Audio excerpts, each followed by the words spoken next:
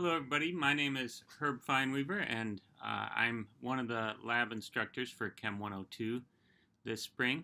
I'm going to give you a short conceptual overview of what we're doing in lab this week. So we're looking at kinetics and we're studying this molecule. It's a little complicated. It's called crystal violet and it's violet in color, and you're going to add a hydroxide ion and then it will go to a colorless form where the hydroxide bonds to this central carbon.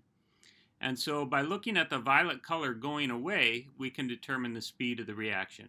So the rate of the reaction is equal to the rate constant times the concentration of the crystal violet to its order, we'll call it alpha, and then times the concentration of the hydroxide to its order, we'll call beta. And the goal of this experiment is to determine the rate constant, alpha, and beta. So how do we do that? First thing we're going to do is flood the concentration of the hydroxide so that it's pretty much a constant with respect to the concentration of the crystal violet. So the crystal violet will be much lower in concentration.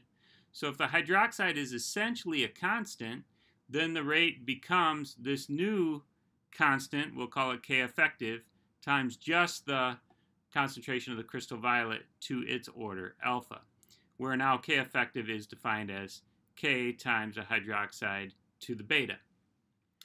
Now when we plot our data, which will be basically the absorbance data for our crystal violet, how much light it's absorbing versus time, then we can look at the functional form and figure out what alpha is. Whether it's first order or second order will be the two things that we're trying to figure out. You'll also be able to, depending on the fit that works, know what the K effective is. So we'll have a value for that. Now that's for a particular flooded value of the hydroxide. But how do we figure out beta? Because we'll still want beta. So the other thing we can do is run a second run where we have still flooded hydroxide. Sorry, I'm missing a minus there.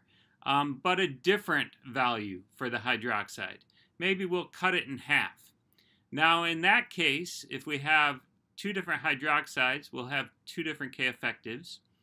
We can take the logarithm of both sides of this.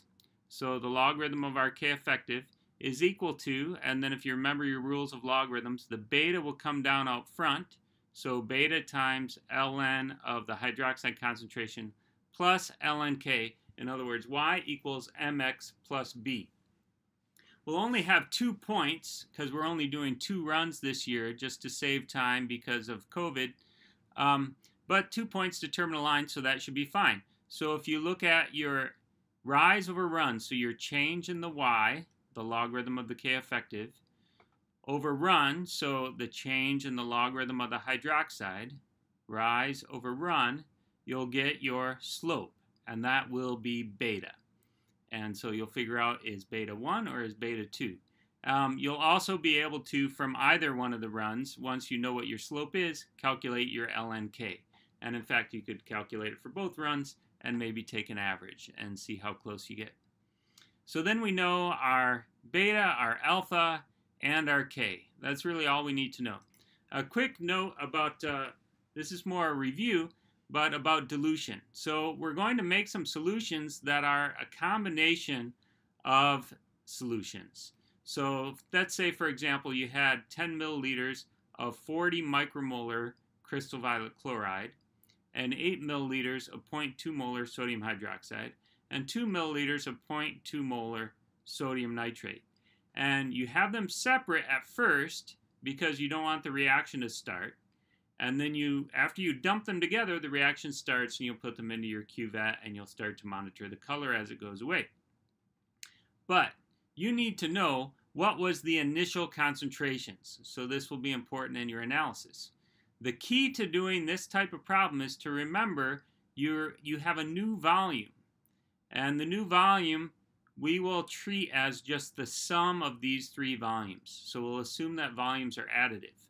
So once you know what your new volume is, call that your V2, then you've got your, for any one of these, you've got an M1, V1, and you know a V2, which is the sum of the 3, so you can calculate your M2.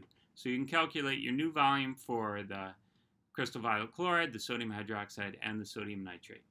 All right, that should be enough to get you started. Dr. Meiskens is going to tell you a little bit more in the next video about some techniques to keep in mind.